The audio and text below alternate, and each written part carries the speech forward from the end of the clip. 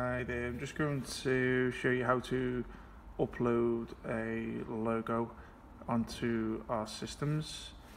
So for the purpose of the video I've already done it, but I'll just go you through the methods of how I've done it.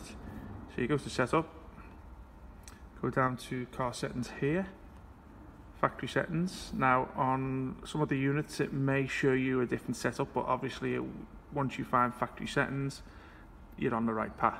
So the password's 126.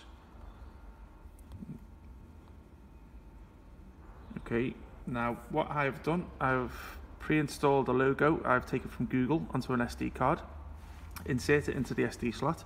Now you go to car logo, that's the one I've already done, but obviously what you wouldn't need to do now, click on use it,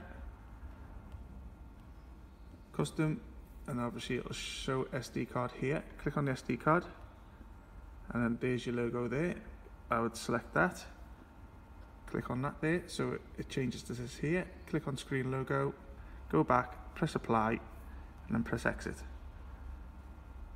Now your unit may say that will need to reboot up. If it does, let it boot up, and then the logo should then reappear.